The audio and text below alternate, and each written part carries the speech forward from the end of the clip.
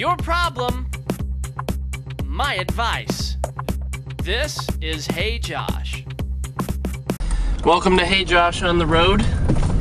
It's 5:21 in the AM and I'm headed to Ohio to speak to some middle school students. I like middle school students, except the ones that are taller than me. Yeah, that would be most of them. I'm gonna give some advice, I'm gonna get some advice, and you're coming with me.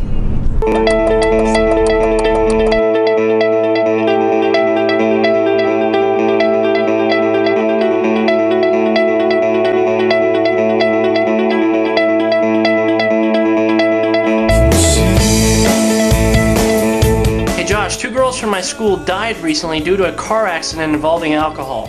They dropped me off a half hour before and I was the only sober one in the car. It's really hard and I feel like it's my fault. Let's see, there's 1, 2, 3 Joshes. We're all gonna tell you the same thing. What happened is not your fault. You can either let this define your life or destroy your life. My advice, be okay with feeling sad, be okay with going through those emotions, and when you're ready, tell your story. Talk about what happened. It's happened to you. It's happened to someone else. And someone can learn from your story.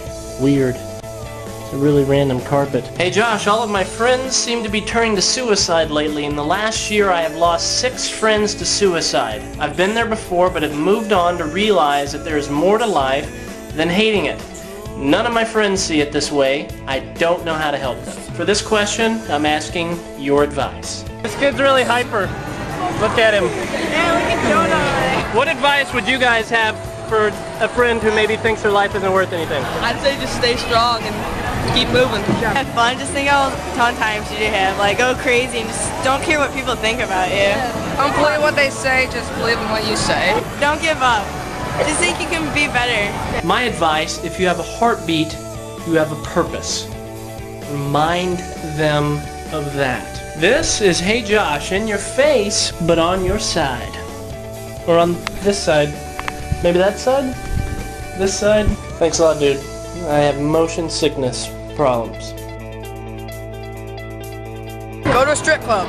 Oh my God. I'm gonna send that to your parents. He's laughing, but he's scared inside.